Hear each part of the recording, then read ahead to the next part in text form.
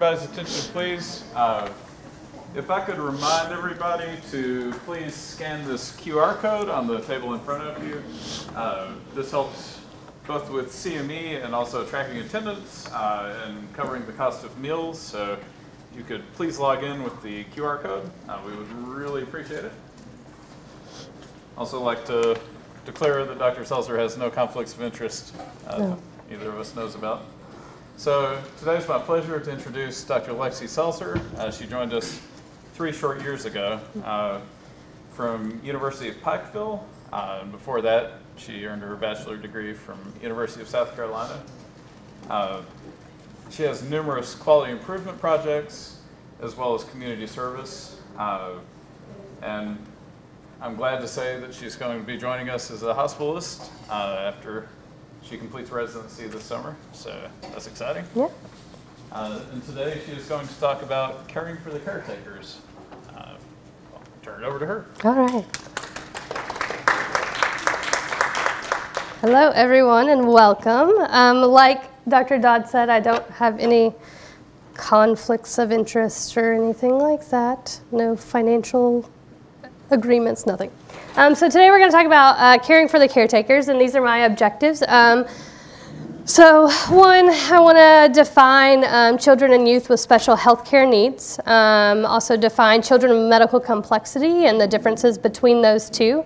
I want everyone to be able to recognize the difference between formal and informal caregiving, as well as recognizing the various stressors that caregivers face, and then understanding the goals for optimal health care in children with medical complexity as defined by the Department of Health and Human Services. So to get started, just a nice little quote. It's not how much we give, but how much love we put into giving. And I think that really speaks true to this talk. So just kind of a little background story on me. This handsome devil right here is my grandfather.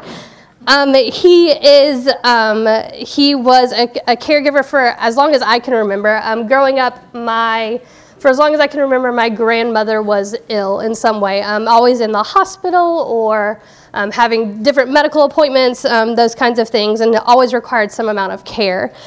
And my grandfather always provided that care. He never even entertained the thought of having anyone help to take care of that, and really dedicated his life to caring for her. And so then we knew my grandfather had some health problems, but really he was so focused on taking care of her, we never really thought more about it. And then my sophomore year of college, my grandmother passed away. And shortly after she passed away, we noticed some different kind of abnormalities with my grandfather. And within probably 6 months of my grandmother passing away, my grandfather was diagnosed with Lewy body dementia.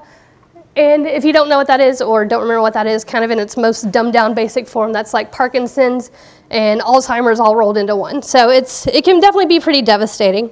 And so then really throughout college, when I would come home from college, I would help take care of my grandfather and really kind of get to know him and kind of get to know the role of being a caregiver. But that diagnosis was pretty shocking to us, and shocking that it came so soon after we thought he was a healthy guy being able to take care of my grandmother.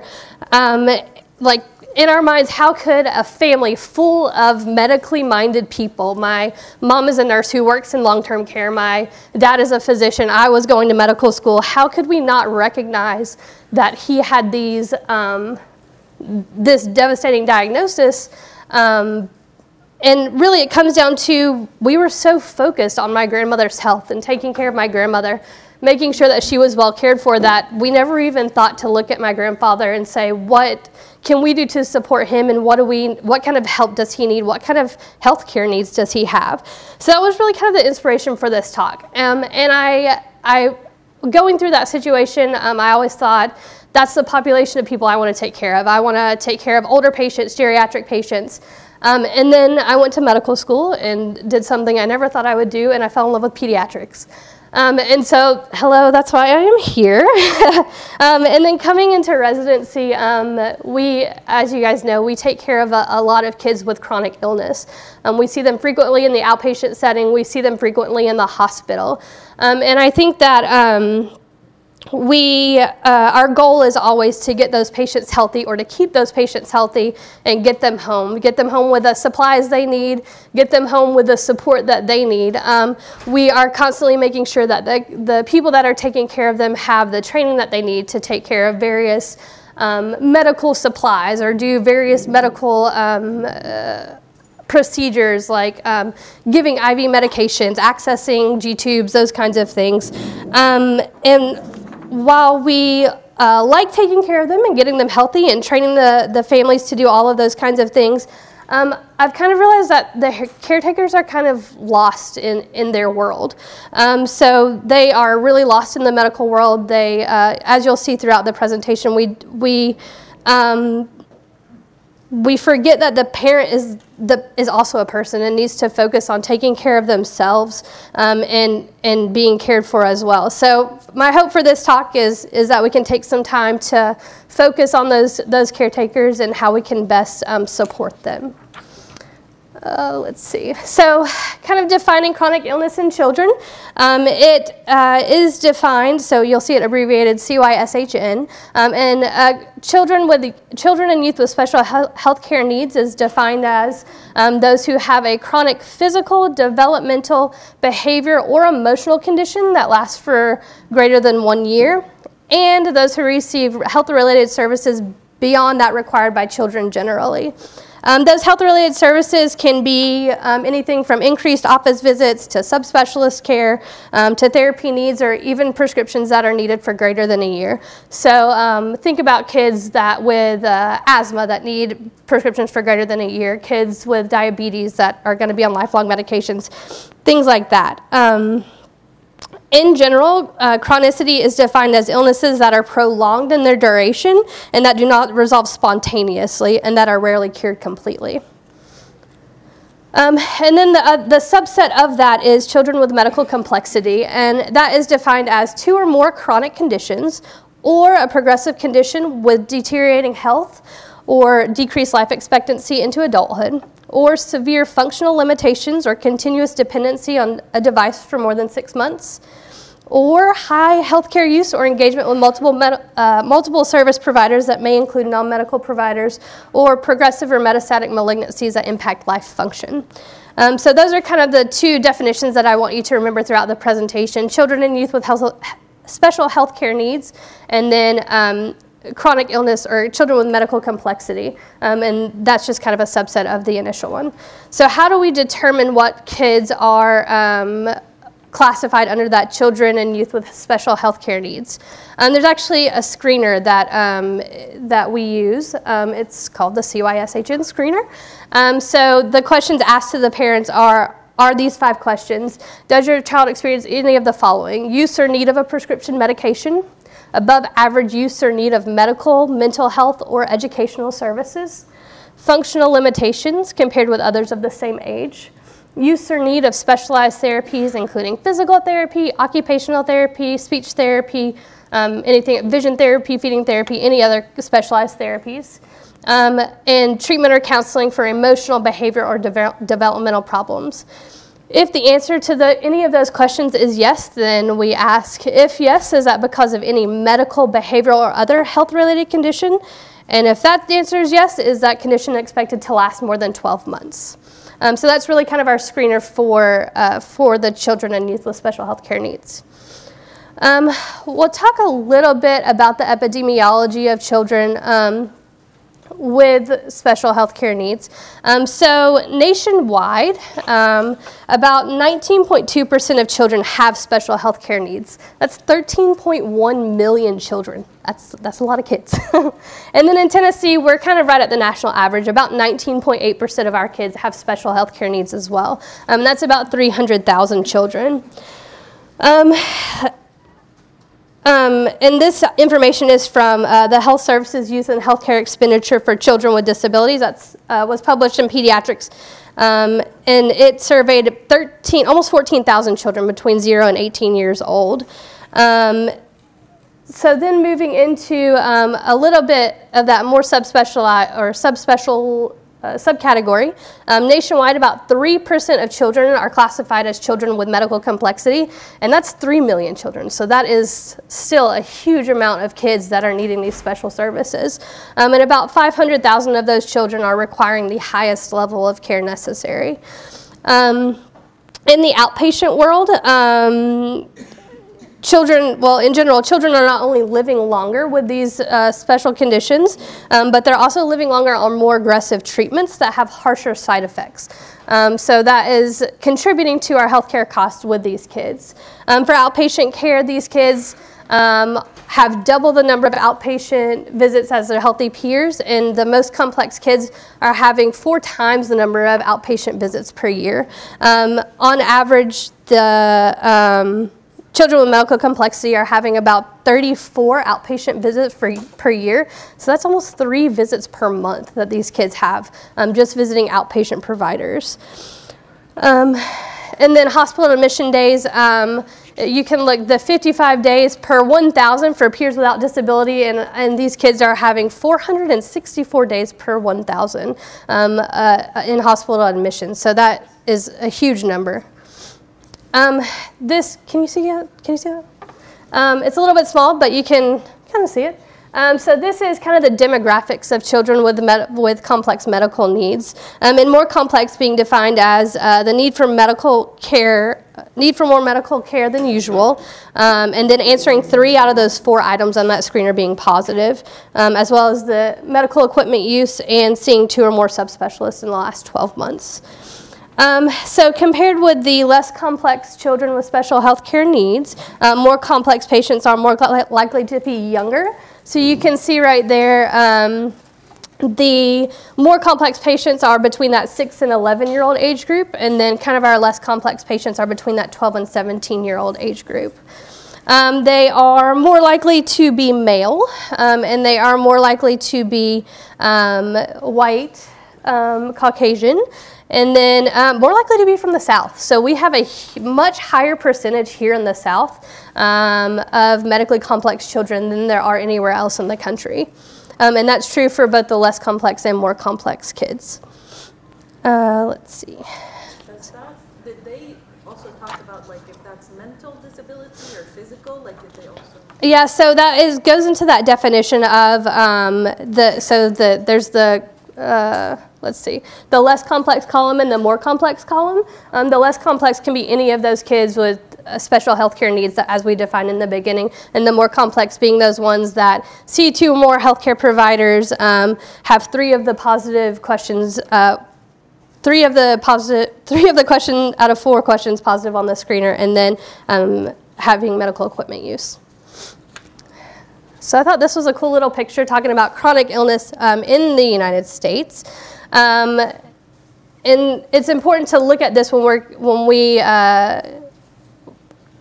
consider these leading diagnoses. So asthma is the leading cause of chronic illness, followed by ADHD and autism. Other big things, there's about 13,000 new diagnoses of type 1 diabetes every year, and about 1.25 million Americans living with type 1 diabetes. And then children with medical complexity, those with cerebral palsy, epilepsy, genetic disorders, as we talked about earlier, make up about 3% of the total population of these kids. And then this chart shows the many different diagnoses under that umbrella, and it also looks at the different complexity between the 2. So the less complex being that darker color, the more complex being that more gray color, that lighter gray color. And so you can see the diagnoses with higher complexity are those with like cerebral palsy and seizure disorders. Those have the most disproportionate between less complex and more complex. Let's see. So when you look at this chart, it talks about that. This is that screener, and it's asked additional questions and what percentage of those kids that had a positive screener, what had the highest percentage were their primary problem. So 51% had some kind of learning, understanding, or paying attention disorder. And then next on that list was breathing or respiratory problems. And then the highlighted ones are like our top 5. So then feeling anxious and depressed, and then behavior problems, and then speaking and communicating and being understood. Among the 14 difficulties asked here, 91.2% experienced at least one of those difficulties, and 72% experienced 2 or more. About half of those, 45%, experienced 4 or more of these problems on that screener. Sorry, I'm really sniffly. I have a cold. And so this kind of looks a little bit more in depth at that. So that screener that we talked about earlier, 46% or so qualified, but just based on 1 screener, and then 20% on 2 screener criteria, 14% on 3, and 20% on 4 or 5. So that's a pretty, you can see the population estimates down there too. Those are pretty significant numbers. And that's just in Tennessee. That's not nationwide. And then just kind of delving further into those screener results. So like we said, about 20% test positive for that screener. And this kind of defines it, functional limitations versus just prescription medications that you need, specialized services, and then prescription medication and specialized services. And those are about 5% of the kids. So we'll talk a little bit about the economics of chronic illness. So about 1% of children, and they're mostly children with medical complexity, that subset, account for 1/3 of all healthcare spending in children. About 10% of hospital admissions are kids with medical complexity, and that 10% makes up 41% of hospital charges. It's about $100 billion. That's outrageous to me. That's crazy that that small subset of children can make up that much economically. Hospital admission rates of children with medical complexity are equal or greater than that than elderly Medicare patients, which is another crazy statistic. And then many of those kids have 5 or more hospital admissions per year. More than half of families of children with medical complexity report paying more than $1,000 for out-of-pocket health care expenses over 1 year. And when you think about that and think about the families that we see here, think about it in general. Not many people have a spare $1,000 to spend, but also think about our patient population, and I know for certain that they don't have a spare $1,000 to spend out of pocket. So that's really kind of the basics of chronic illness, and I just wanted to establish that basis so we can move into talking about caregiving and how best to care for our caretakers.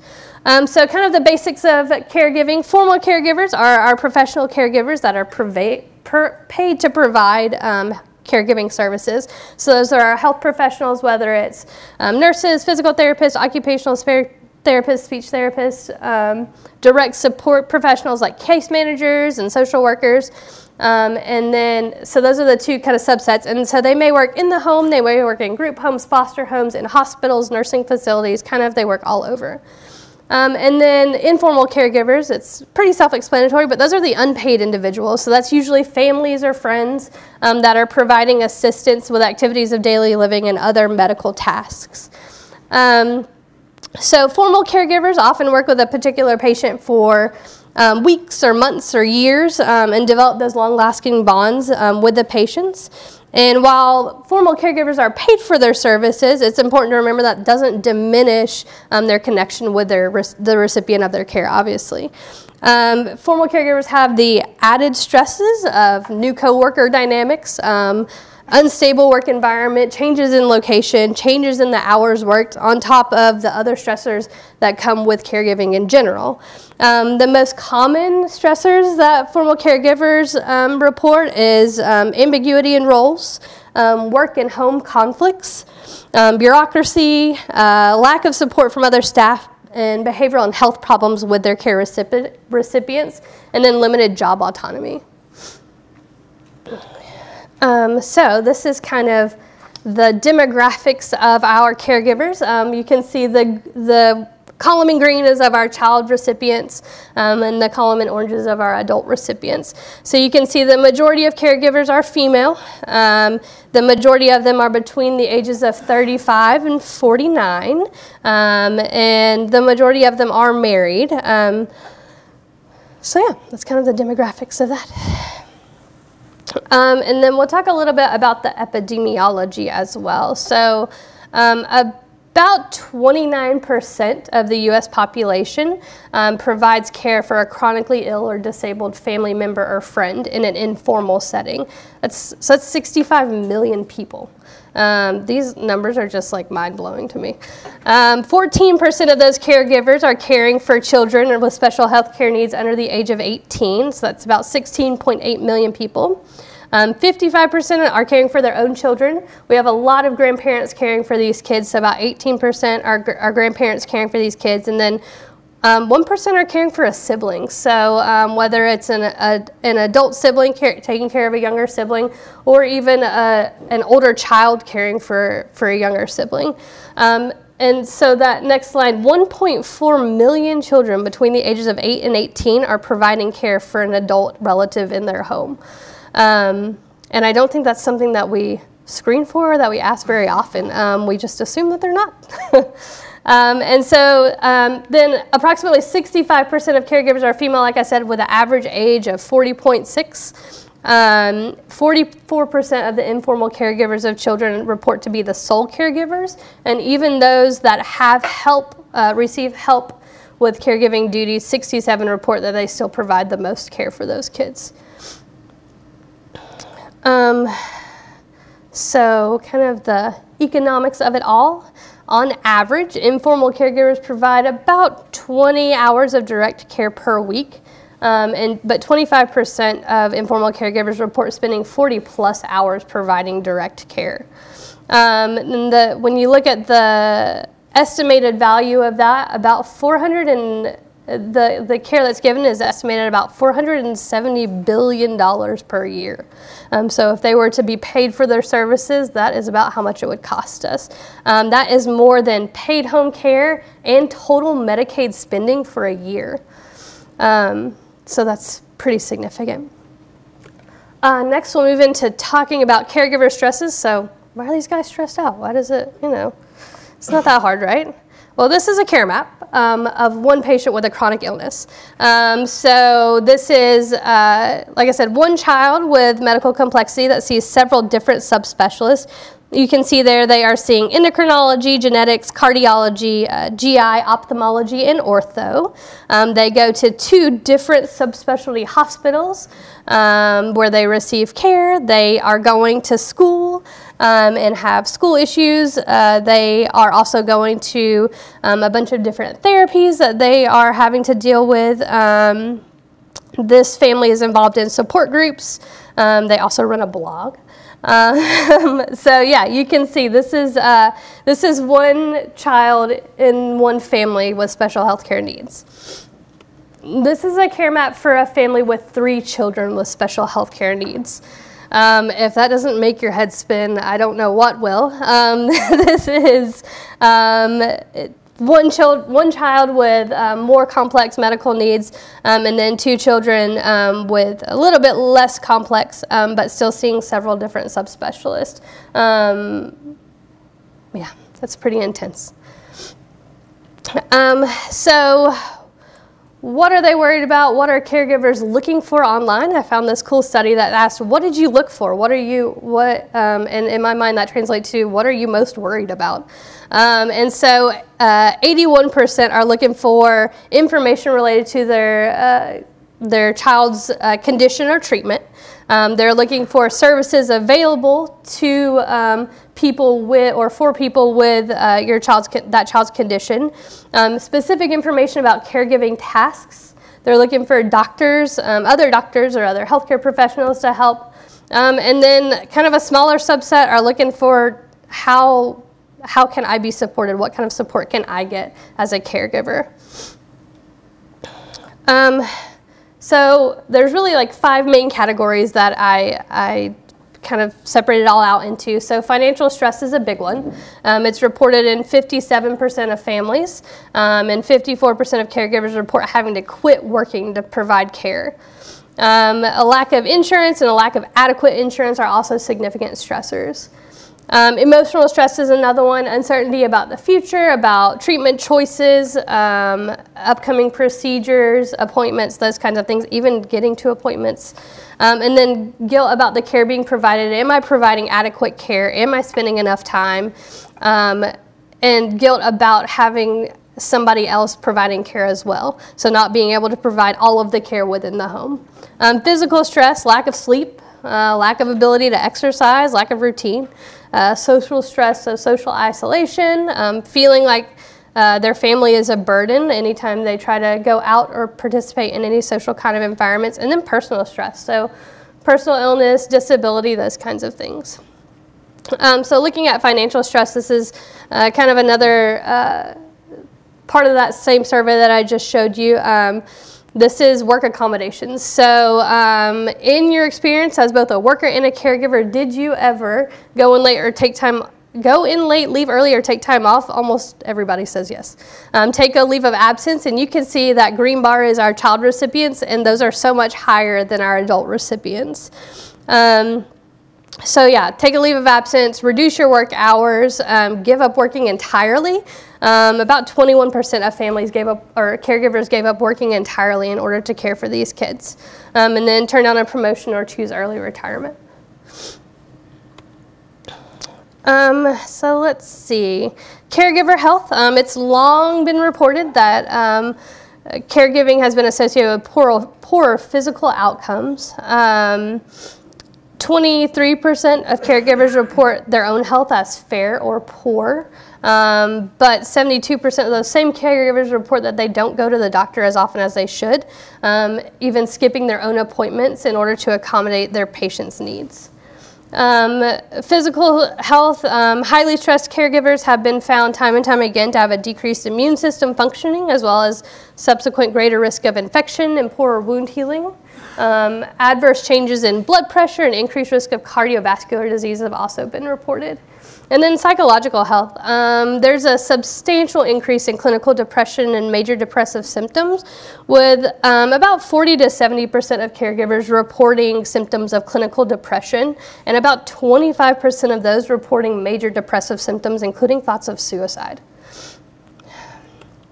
So we talk about burnout a lot as healthcare professionals, but caregiver burnout is also a thing. So what is it? It's what we, same thing we define it as in the healthcare profession. So emotional exhaustion, feelings of being emotionally overextended and exhausted at one's work.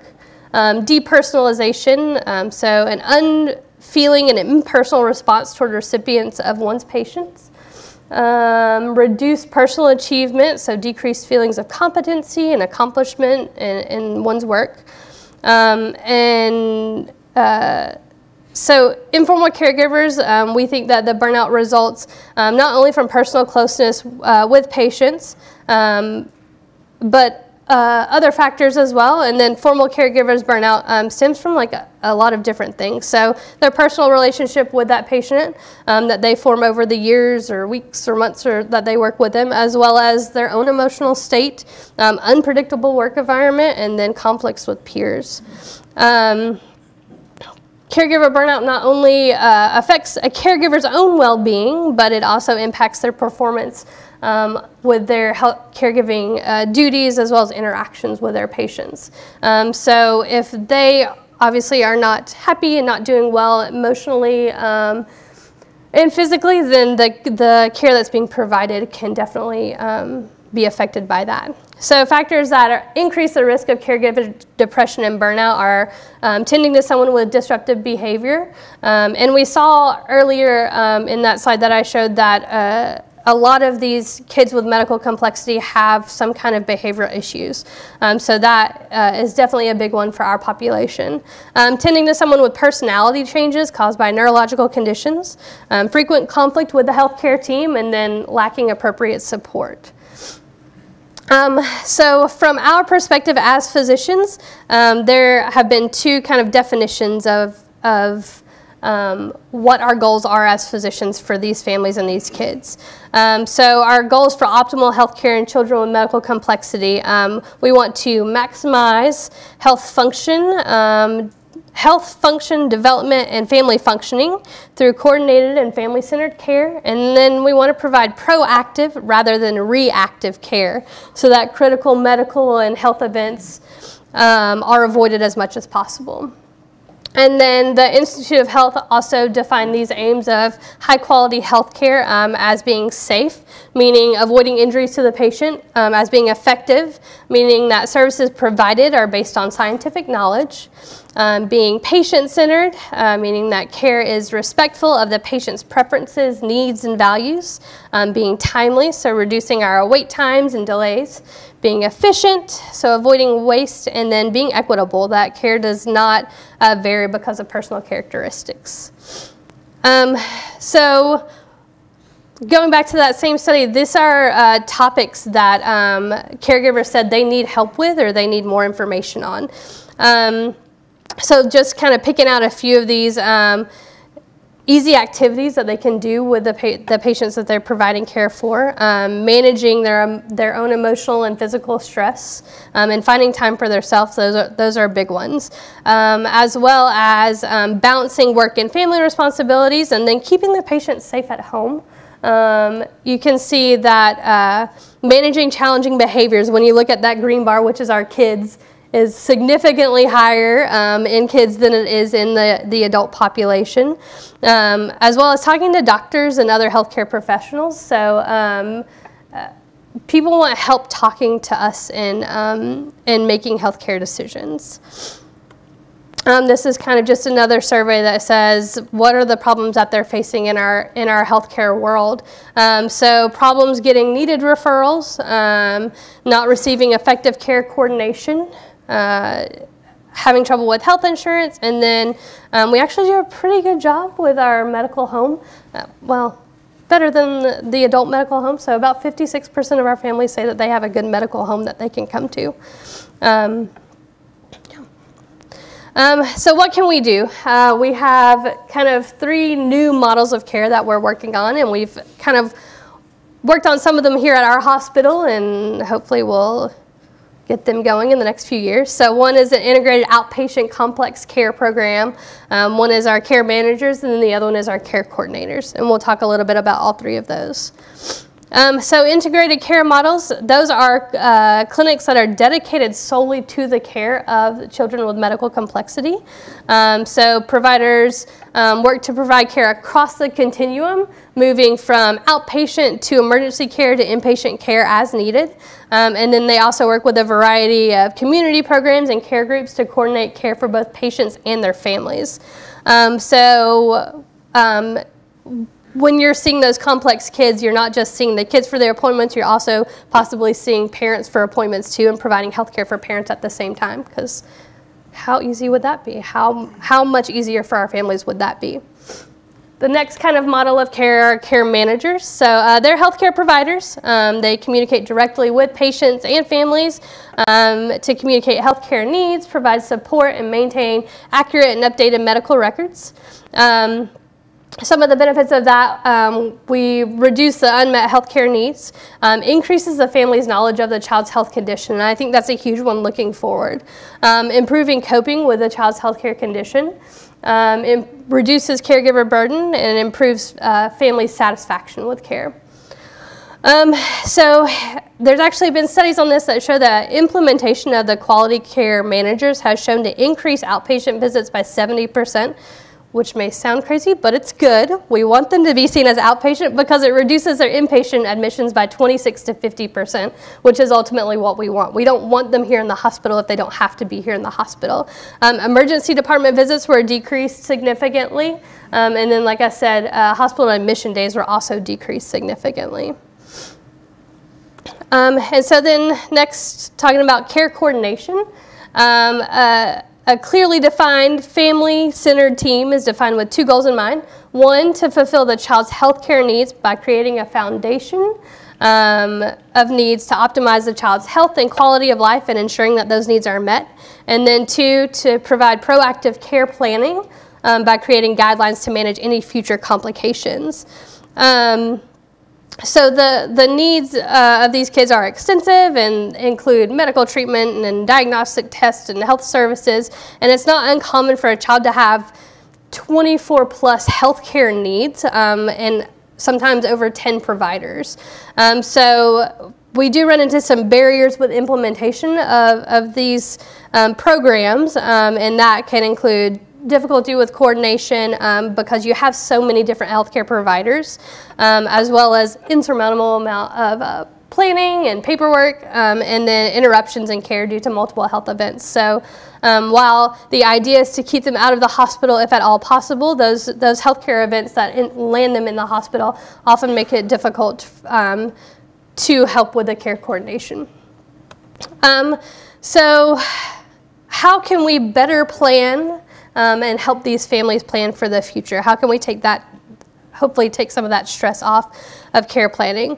So these are 10 questions that I think are really good to ask. So which aspects of the child's health are likely to get better or worse over time? What acute illnesses can we predict will happen in the future? Are there exacerbations of chronic illnesses that these kids are going to experience? What new comorbid conditions can we look to in the future? Can we go ahead and start planning for? And then how can we avoid those things altogether? Is there any way to prevent them in the future? If they're unavoidable, then how can we mitigate their severity? And then what major medical needs, equipment, subspecialty stuff, medications, all of that stuff is the child likely to need in the future. Have we made decisions about medical interventions? Are we going to do major surgeries? Are we looking at putting in a G-tube? Are we looking at tracheing patients? What major medical interventions are we okay with? Is the family okay with in the future? And then obviously what is the likely impact on the family? And then what will life be like for this kid in 1 year, 10 years, 5 years, whatever it may be? Are we expecting them to rapidly deteriorate, or are we expecting them to kind of hold their own for the next few years? So these are all questions that I think we need to be asking when we're talking about planning for these kids' futures. So really lastly, all I have is how can we help? How do we better help these caregivers? So caregivers are often the most knowledgeable people about these kids' needs and signs and symptoms of illness and the effectiveness of various treatments and interventions. They're the ones that are home with these kids when we're implementing these interventions. They're seeing if things are helping or hurting. And so we need to be able to openly talk with caregivers and listen to our caregivers and what they're telling us. So the first on the list, be an active listener. Don't just focus on the child at hand, focus on the family as a whole. So we want to be able to provide them with available support services for the child and for the family. You want to encourage learning skills that are going to aid in caregiving, encourage building an informal network of support. Participate, get everyone to participate, whether it's in support groups or it's caregiving itself or a caregiving association. Do you want everyone to participate, everyone in the family to participate if possible, and everyone to take some responsibility for that care? Promote collaboration, encourage the use of respite care. I think that's something that a lot of families have trouble recognizing that is needed. There's sometimes can be some guilt associated with saying, hey, I need help, I need a break, and that's okay. And we have respite care services just for that reason. We obviously want to encourage them to be attentive to their own health. If they are not at their top health, then they cannot provide the best care for these kids. And then encourage future planning. It's something that nobody likes to talk about. That includes palliative care and end-of-life planning as well. Nobody likes to talk about the future in those kind of terms, but I think it's important to plan for those things so that in the future, should need arise, then there's a clear-cut plan for what we're going to do. And then provide clear and detailed explanations of what needs to be done and how we're going to achieve those goals. Yeah, And then it's not on the list, but acknowledge that burnout is a real thing, and that it happens, and it happens to almost everyone, and it's completely understandable, and we're here to help if you need it. I have a list of resources here, some stuff that I came across on this in preparing this presentation. So Children's Special Services in Tennessee is not something I knew about until maybe 2 months ago. It is, they provide coverage for comprehensive medical care and other non-medical resources for kids with physical disabilities and special health care needs from the time they're born until they're 21 years of age. Of course, it depends on various diagnostic and financial eligibility, but the program is available through all 95 health departments in the state. They have two components, so medical services and care coordination. So the medical services part can provide reimbursement for medical services such as outpatient visits, hospital visits, therapies, medical equipment, and medications, and then provides educational, medical, social, transportation, support, and advocacy for all families and patients. If you go to that website, you can see what kids qualify, what families qualify for those services, but that's, I think, a super valuable resource that we don't take advantage of enough, and I certainly didn't know that it was available to us until a couple months ago, probably. Another one I found, the National Alliance for Caregiving. It's dedicated to improving quality of life for families and their care recipients. They do a lot of research and advocacy for caregivers. They have 4 main areas of focus: research, innovation, technology, state and local caregiving coalitions, and then international caring is something that they recently started. The next one, Complex Child, it's a monthly online magazine. It's written by parents of children with special health care needs and disabilities. It's intended to provide medical information and personal experiences. It's written in kind of simple language that all parents can understand, and articles there have a wide range of topics, anything from basic information on medical conditions to treatments and advice, and even stuff on insurance help. And then the last one, St. Jude has an incredible website for caregiver resources of friends and family. So they have an abundance of information, anything from patient and parent education about different diagnoses, different procedures, technologies like feeding tubes and trachs and stuff like that, infection control tips, and then information about medication, medication storage, adverse effects, school forms even. They have an incredible website to be able to provide for these families. So that's really about it. I think that this quote definitely rings true, and it pertains to this talk. You know, we just have to really take care of these families. I think that, like I said in the beginning, these families kind of get lost. The parents get lost in the medical world.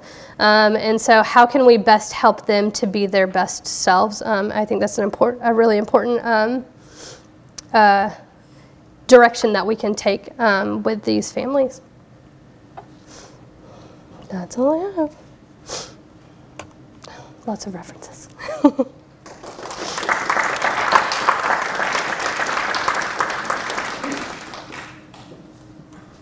Any questions, comments, concerns? All right. I thought that was an excellent talk. Just something that was kind of interesting. I thought was interesting. A lot of the statistics show that maybe support groups would have a powerful impact, with giving parents something to take their kids to, like activity-wise, or just providing that support. Yeah, and I think that's something, definitely an improvement that we can try to make here in our community.